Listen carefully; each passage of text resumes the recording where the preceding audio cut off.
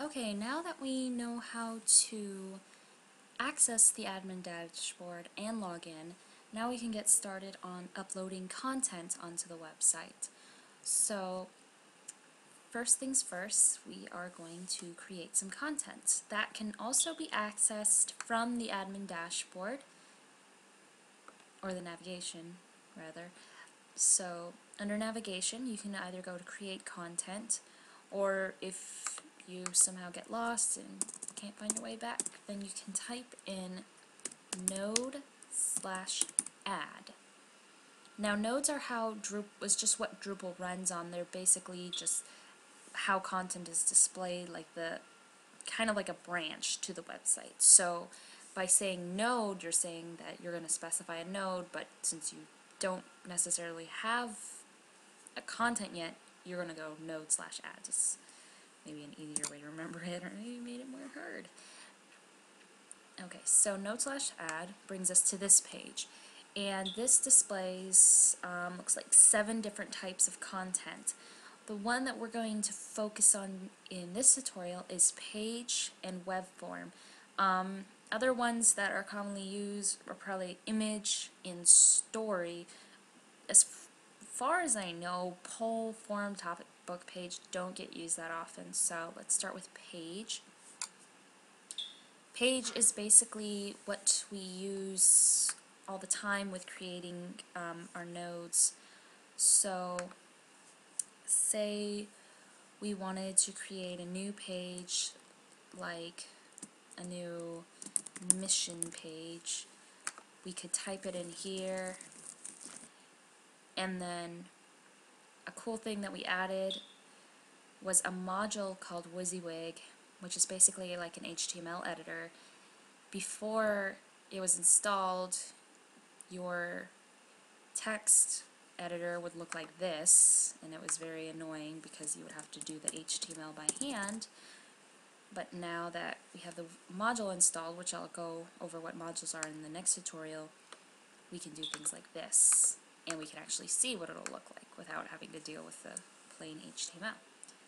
So once you have your content, your title, and your body, you can look at the other options included with managing your content, such as publishing options. You can promote it to the front page if you like. You usually don't do that with pages. More, you would do that with story content, just because those are more in, blog form. So definitely make it published, unless you don't want it to be. Then you can adjust your comment settings, like if people can comment on it or not. So there's read, write, read only, and disabled. We're going to leave it disabled. The other things aren't really that important. With input format, if you do have more complicated HTML going in there, you would switch it to full HTML. And this may be for only professionals, but if you have any PHP going in there, you can change it to PHP code. And this is just to ensure that it actually shows up when you use it. So you can preview it, or you can save it. We're just going to preview it because we don't intend to keep this page. So that's what it looks like. Mission, like that. Actually, let's go ahead and save it so we can see a URL example. So when we save it, it takes a second to process. It will look like this, like some of the other basic pages. And to edit it again, say there was a typo or something else, just simply click edit. And this is the way it is for all of the links that are currently up here. If you see something that you need to edit, just press edit. And if you notice in the URL, it says node 17. This is basically keeping track of all of the nodes that are currently on the pages. So there's 17 pages of content, or 17 nodes on the website at the moment. Were I to try to link any of these to this page, I would have to make the path URL node 17 in the menus page, which I'll go over in another tutorial. So that's how you make a page content. Let's go over how we would make a web form now.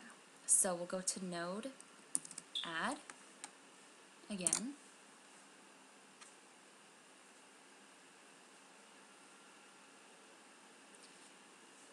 Okay, and this was actually a module that was also installed. Again, going over modules later, but basically they're added features that you can put into your website to make it more functional. So Webform, we'll go ahead and click it.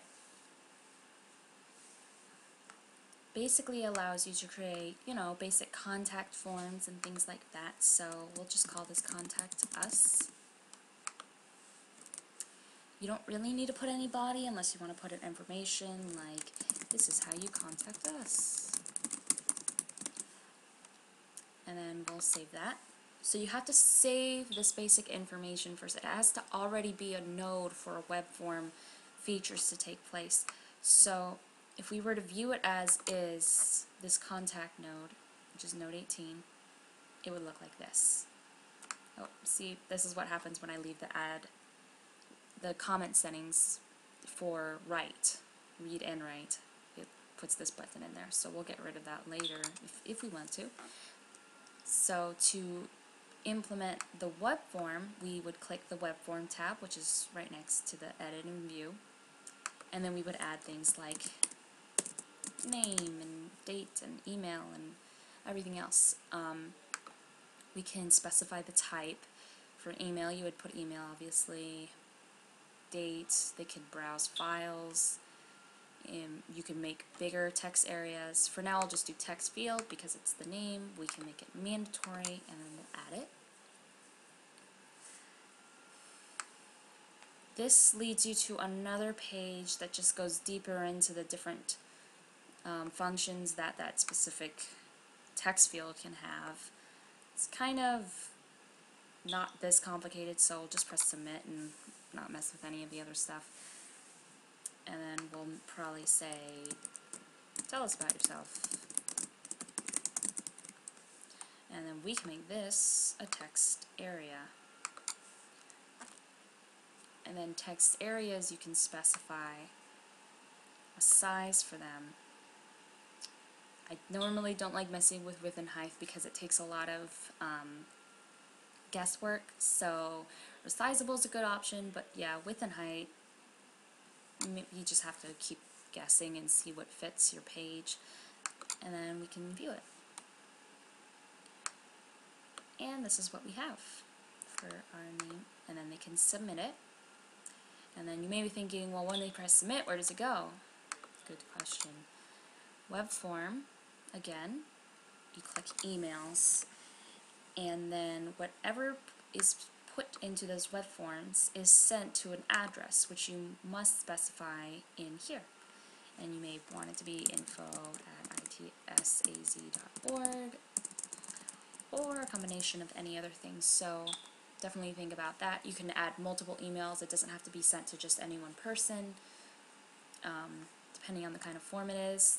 One thing that is important is that CAPTCHA is put on the form so that robots don't sneak into the page and fill out these forms, and then you're left with a bunch of jumbled gibberish submitted to you in the emails because, you know, the robots kept going through. So we do have CAPTCHA installed.